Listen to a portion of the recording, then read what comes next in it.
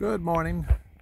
So last night I spent the night on top of that hilltop over there, and we had thunder showers and rain all night long. I think we probably got a couple inches of rain. The trail coming down off there this morning was basically walking down a stream bed. It was just running water. So I walked across this field this morning and continued on my way, and this is what I found. There's probably a stream or something not too far from here that flooded out, but the trail through this section is pretty well flooded, which, as long as it doesn't get more than waist deep, I'll be happy. My feet and socks are already wet from yesterday. We got thunder showers in the afternoon yesterday, which was actually kind of refreshing because it was a little bit muggy.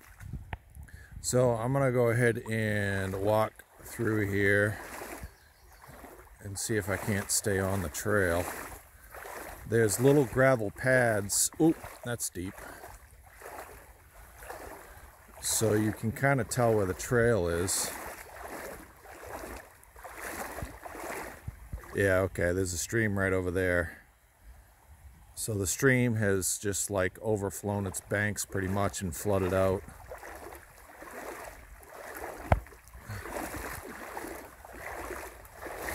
Whoa, that was deep. Oh, that's deep.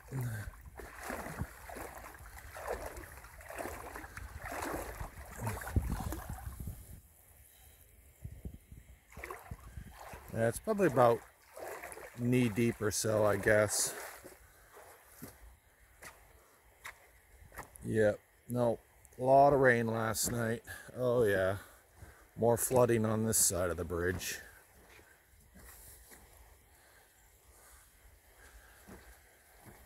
Yeah, this would have been a little bit of a bummer if my feet had been dry, but yeah, like I said, they've been wet for a couple days. So whoa, this little stairs here is kind of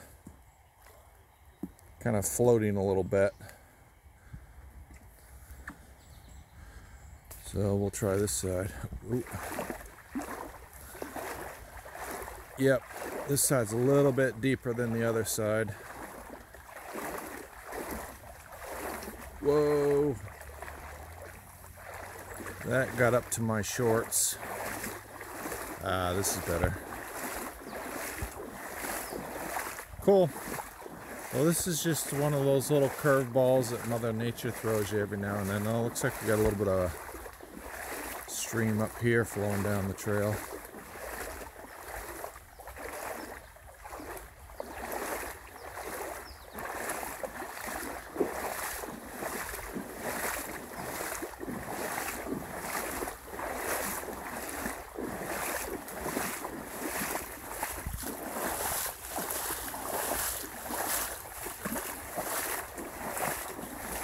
Yeah, so you can kind of see the gravel, the boxed in like gravel pads that they put through the muddy spots here.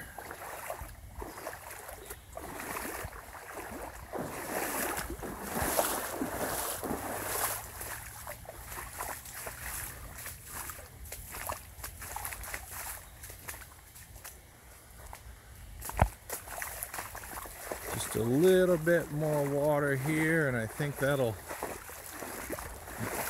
hopefully be it for the big water crossings today. Whoa.